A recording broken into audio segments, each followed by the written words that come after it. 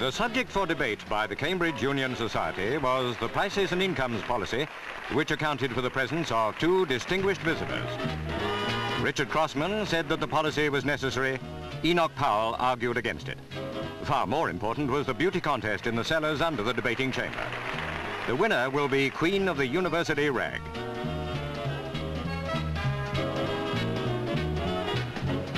From such a bevy of lovelies, only an exceptionally good judge could choose correctly. So the task fell to the Master of Trinity, Lord Butler.